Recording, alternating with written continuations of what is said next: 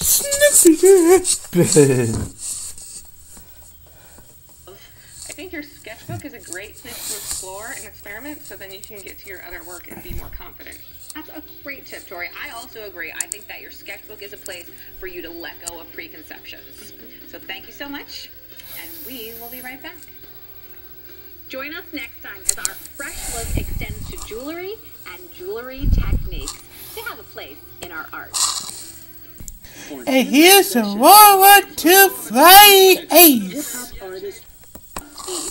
Quick and easy projects that include pre-finished components and unique materials.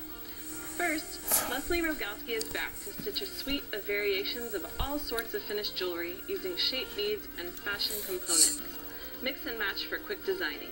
Julie Faye-Fan Balzer, the host of Make It Artsy, stops by with cork earrings. This fun material lends itself to making multiples using an electronic cutter. Time's a-wasting, so let's get started. God damn!